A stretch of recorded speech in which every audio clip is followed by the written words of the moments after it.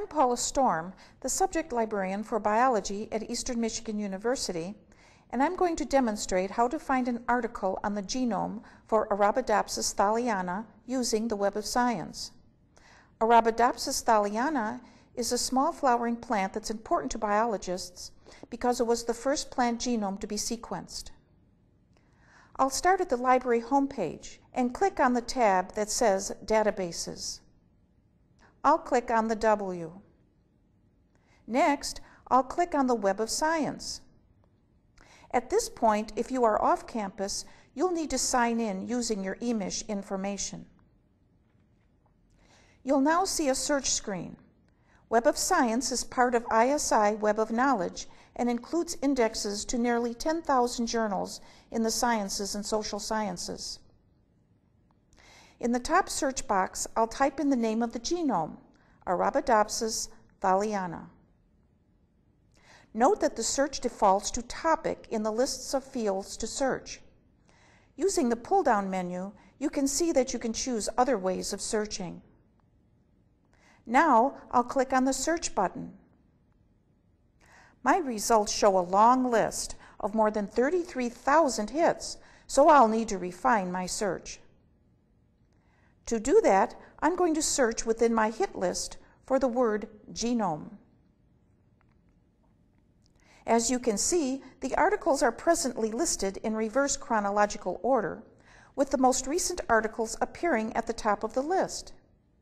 Since the key article about the Arabidopsis genome sequence may not be the most recently published article, I'm going to resort my results. Web of Science offers a number of ways to sort articles.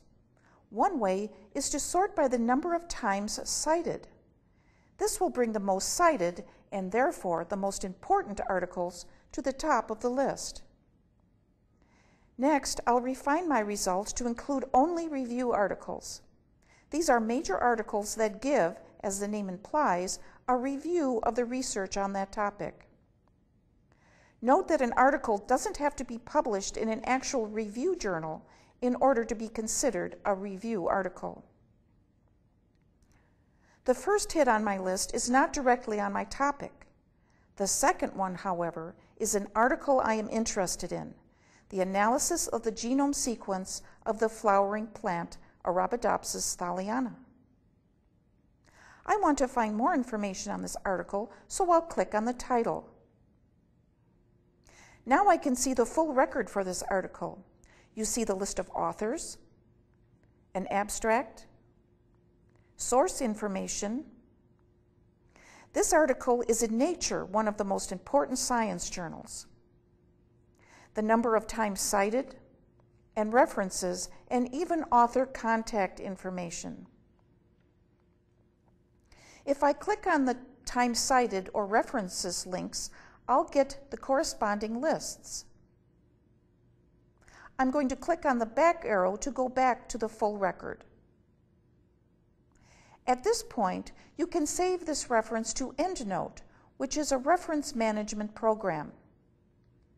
If you want to do this, just click on the Save to EndNote button, and it will instruct you on how to save your references.